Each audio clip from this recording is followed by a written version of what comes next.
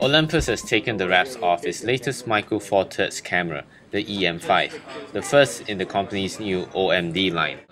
The camera's aesthetics borrow heavily from the designs of the company's classic OM series cameras.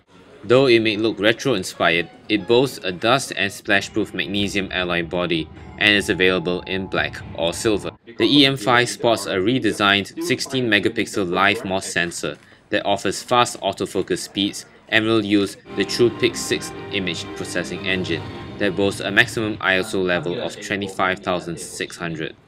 The camera has a hot shoe and accessory port to accept auto flashes, microphones, or other accessories from the pen line. The camera comes with an electronic viewfinder that makes it suitable for outdoor shooting.